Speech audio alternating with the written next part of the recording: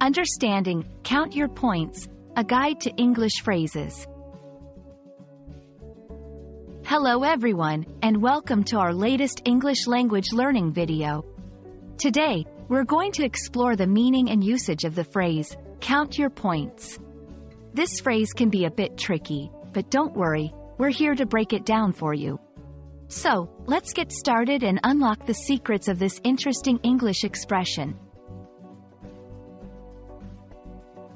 Firstly, let's look at the literal meaning of count your points. This phrase combines the verb count, which means to add up or calculate numbers, and points, which are units of measurement or score in a game or competition. Literally, it means to tally up points or scores you have earned in a game, a competition, or any other scenario where points are used. However, in everyday language, count your points is often used figuratively.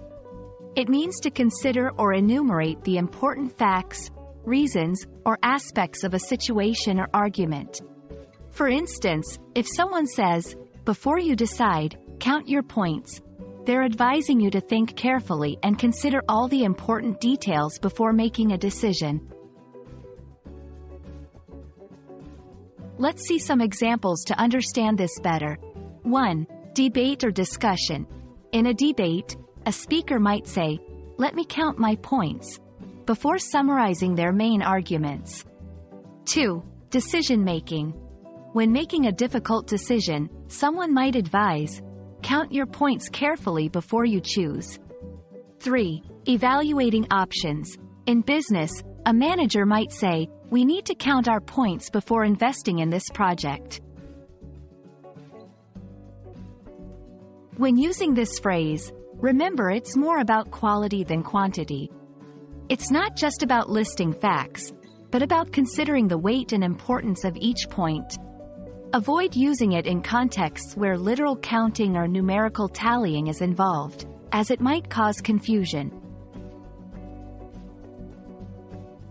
And that wraps up our exploration of count your points. Remember, it's a versatile phrase that can add depth to your conversations and decision-making processes. We hope this video has been insightful and helps you use this phrase confidently in your English conversations. Thank you for watching, and don't forget to practice what you've learned today. See you in the next video.